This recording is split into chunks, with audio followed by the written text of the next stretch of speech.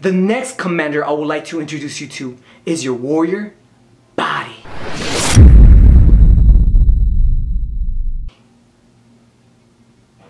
It embodies movement, pumping, honor, courage, determination. Every day it has to fight to maintain equilibrium for you to conquer your dreams. It takes and requires energy because of all the stressors in your battlefield, the environment. You have hot and cold weather, relationship issues. And what about the chemicals in your food, additives in your water? All this play a factor on your body and mind. The warrior body is nothing without your king mind.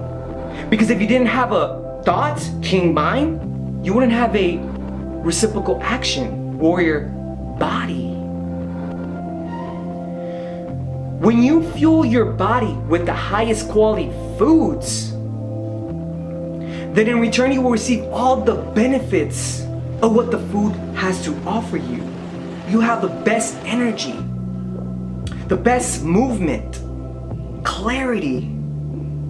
Being a warrior requires you to slash dragons off your battlefield, therefore stimulating a growth and development process. But if you do not lay down your sword, you don't give the warrior body a chance to fully recover and repair itself.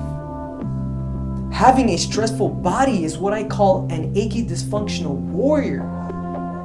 This stress overload will overflow onto your organ, leading to deeper health issues in the long run. And if you are still experiencing a dysfunctional time with your warrior, then it is often due to your king mind holding on to anger, sadness, disappointment. All of this is detrimental to your organ system. So develop a relationship with your warrior body and let the cells, the wisdom of your cells guide you. Thank you for listening. And I will introduce you to your next commander on the next video. Subscribe.